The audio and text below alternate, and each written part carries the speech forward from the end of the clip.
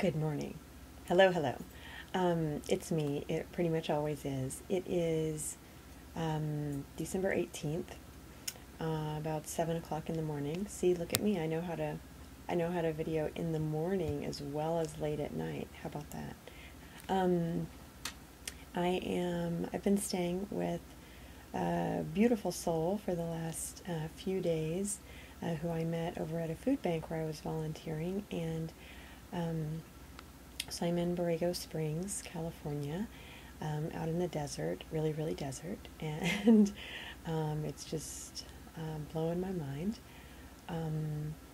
I had an initiation a couple of days ago, and everything is different in me, about me, I think. I'm not even sure what me means anymore. Not sure what I means anymore. But anyway, very powerful, really positive movement. And but I've been staying with a lovely person the last few days, and today I had planned to go over to the is it Deer Creek or Deer Park? I think Deer Creek. Deer Park. I don't know. To the monastery in Escondido, and there was some kind of not quite smoothness about it yesterday. Just online, I couldn't quite find what I needed in order to solidify the reservation, so I'm not really sure if I'm going over there or not. I sent them an email and just asked them to call me and explain what I was looking for. But it's the week before Christmas, and I can go there just for the weekend or for the week. And I had planned to go for 1 week, but I am so drawn to this place where I am, and I'm having such a deep experience here that I thought even just a couple of days of good, hardcore, quiet Buddhism and silent eating with people would be enough of an interlude to that. But it's also a good hour and a half away, and of course I got to get out of the mountains and all of that to drive there. So we'll see if they call. What I'm really feeling drawn toward is to go down to Mexicali.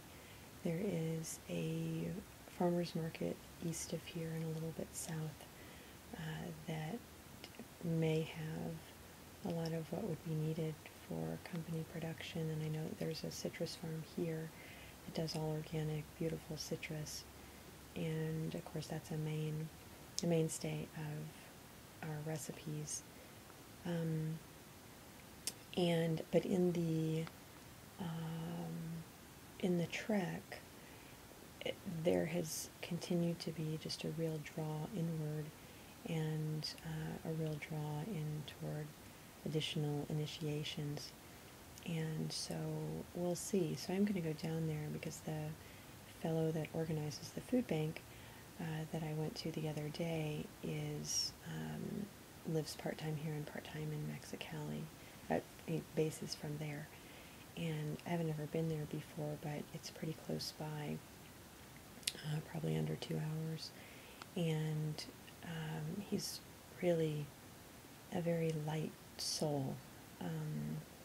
And I feel I could pray with him about what's going on and to see what next steps are. But I continue, even with the possibility of moving the business to a quieter, much cheaper place, like here or like there. I even am challenged to ask the question of whether that is what is to do, or whether what is to do is to be out in the desert praying, because that's what I've been doing, and that feels very, very much like what I should be doing. So it's about 7 o'clock in the morning, and I feel like just going. I feel really good about going. An additional, really beautiful thing going on is that I continue to, for all the work I did trying to find monasteries that would take me during this period of time, and didn't find any, and then came out here and have been living the lifestyle for free, basically, and except for occasional expensive food that I'm buying at the market. It turns out this woman that I'm staying with, it was a monastic, and she's very drawn to some of the fringe monastic folks as well, and that there's one of her neighbors who has passed now, was also a monastic for his whole life, and she's left the order now and lives here, but it's just really beautiful, finding the people, and being able to say at a food bank to random people, oh yeah, well, I was trying to find a silent retreat and couldn't seem to find one, so here I am. And it doesn't sound weird to them at all that I would be looking to be silent for a month, but somehow it wasn't quite clear to the convents and the monasteries that there wasn't quite that click, and so, and I mean, their purposes are holy and pure in whatever they're doing as well, and so it was just a matter of perhaps getting me out here. I also posted on Facebook earlier this week. I met a desert master and spent 2 days with him, and it was really intense, and I learned so much, and he's been off everything for 15 years, away from everything, and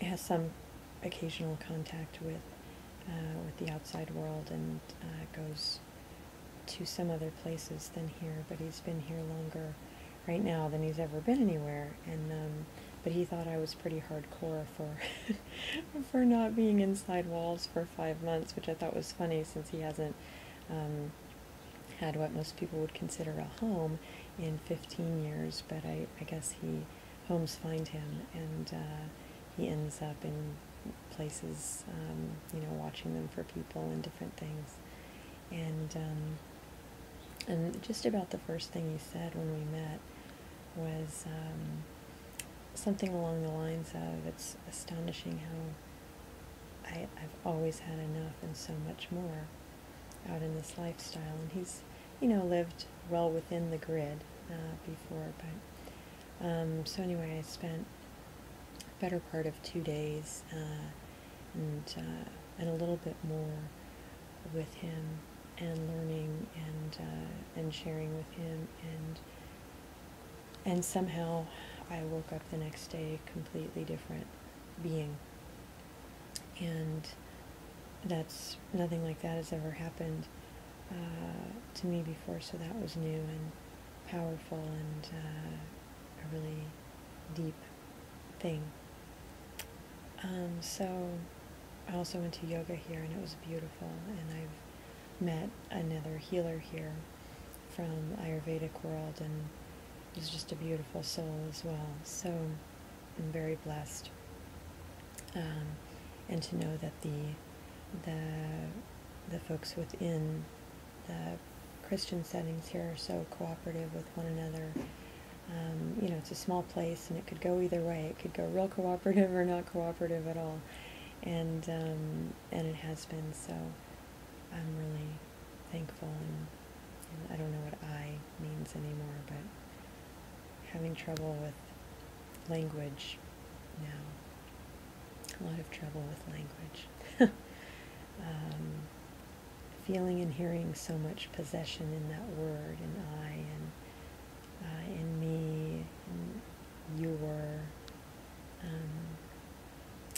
So I think new language is developing, which is the only reason I keep journaling, because I think something's going to emerge that will take us into that new space where there's none of that illusionary language, reinforcing what doesn't exist. So, namaste. to myself as